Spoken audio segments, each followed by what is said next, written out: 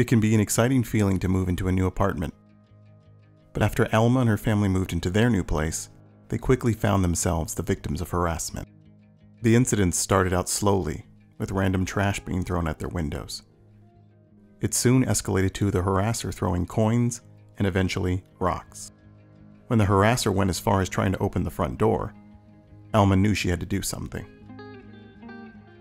Alma's husband had previously seen a suspicious man near their apartment, so they used this info, along with some security camera footage they had, and were able to identify the harasser with their landlord. The man was a disgruntled former resident of the apartment who had been evicted. He was now taking his anger out on Alma and her family. Alma was ready to go to the police, but the landlord was only able to give her a name without the address. Using Spokeo, Alma was able to find the man's Facebook profile and confirm he was the man they were looking for. She was able to give this information to the police, who eventually found him. And with some time, Alma was able to secure a restraining order. There have been no incidents since. Use Spokeo to help protect you and your family. Don't search alone.